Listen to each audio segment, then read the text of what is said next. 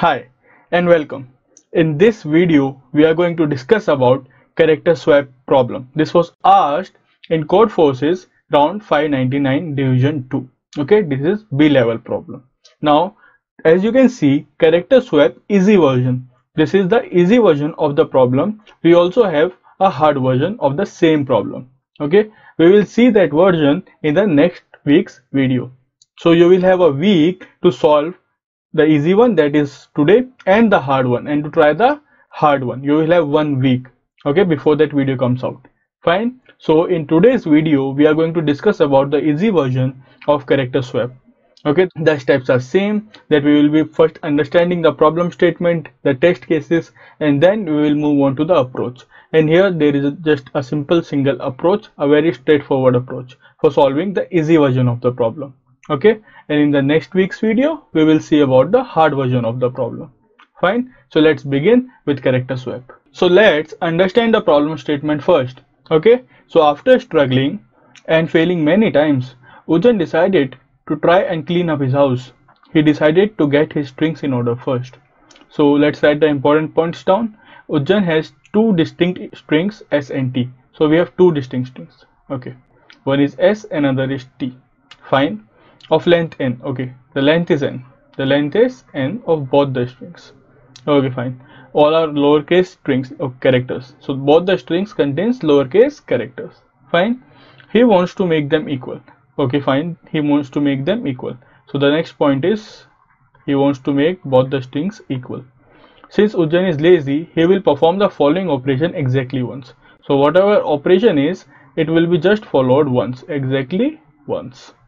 Fine. What is the operation? The operation is he takes two positions I and j. Okay, these are the I and j less than equal to n. The value of I and j can be equal or different. Fine. And swap the characters si and tj. So from this string, okay, from the both strings, he will choose some characters I and j and he will swap. And he will swap these characters. He will swap these characters present at the position I and the position j. Okay, now if after swap si, s and t becomes equal, after swapping s and t becomes equal, then we need to print yes, else we need to print no. Okay, if it is equal, print yes, print no. A simple straightforward question. Fine. So note that the operation is performed exactly once. Now here in the easy version, the operation is performed exactly once. Okay, he has to perform the operation. Fine. So what is the meaning here is that we will choose two positions I and j. We will swap the I and j positions, values at I and j, characters at I and j, and if after swapping both the strings become equal, then we will print yes. If both the strings does not become equal, then we will print no. Okay, this is the question. So what is the test input? K less than 10, that is the number of test cases. Then the string can be maximum of 10,000 characters. Fine. Each of the next two lines contains s and t, exactly length n, lowercase English characters. Okay, it's fine. For each test case, output yes if Ujjan can make the two strings equal by performing the operation exactly once, else no. Fine. Let's see here. So this is the example given. So this is the example given. Okay, so we have 4 test cases, n equals to 5 for the first test case, and here it is SOUSE and HOUHE. Now can they be same? Can they become equal? So it's very simple. Can we try different approaches? Okay, can you think of different approaches to solve this problem? So this is a very simple straightforward problem. I think you can think of the approach by yourself. Okay, so their implementation may differ. Some may use vectors, some may use arrays. Fine, implementation may differ. Some may use strings, some character strings, but the approach, I think it's very straightforward here. So let's start matching. So is S equal to H? No, here there is a mismatch. Fine. Is O equal to O? Yes. Is U equal to U? Yes. Is H equals to S? No. Is E equal to H? No. So we have a mismatch here at position I equal to 0, and we have a mismatch here. Let's say this is the position J, which is 0, 1, 2, 3. Okay, at I equals to 0 we have a mismatch, and at J equals to 3 we have a mismatch. Am I correct? So we will swap ing. Let's swap ing characters. Okay, so what we are doing is we have to swap si and tj. Okay, that means from s the ith character and from t the jth character we need to swap. So we need to swap snh. So let's swap snh. So if we swap, what will come? See, this h will go here and this s will come here. Okay, what is the meaning of swap here? This h will go here and this s will come back here. Okay, so what will be the string? house, and here also house. Since both are equal after performing the swap exactly once, both are equal after performing the swap exactly once, therefore in this test case we will print yes. In this test case we will print yes. As you can see in the next three cases, we are printing no because we cannot make the strings equal after performing the operation exactly once. So cat dog. So here we have a mismatch at this position also, and at this position also. So we cannot do anything in this. We can only swap once. Okay. Similarly, AA and AZ. We have a mismatch here? No. We do have a mismatch here? Yes. Now in this case, I equals to j. I equal to j. Am I correct? We have a mismatch. I equal to j.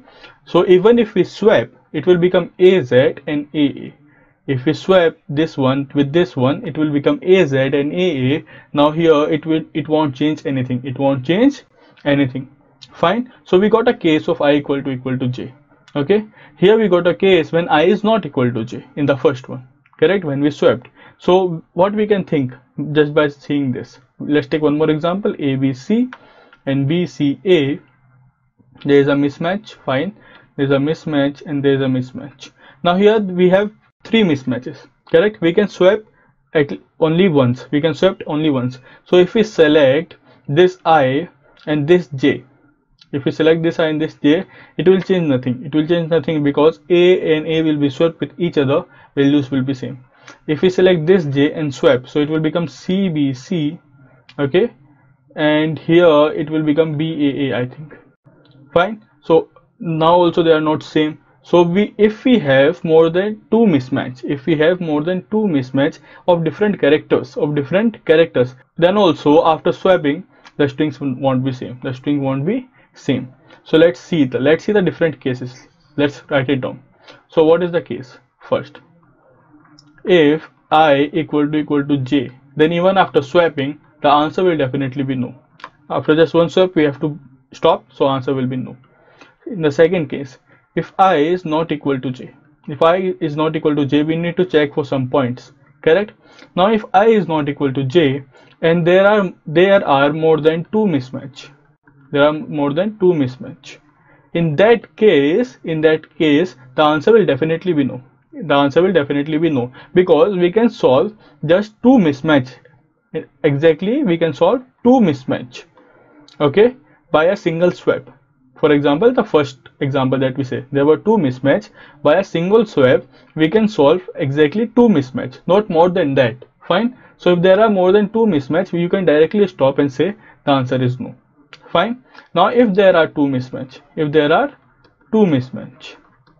okay, if there are two mismatch, then in this case we need to check whether after swapping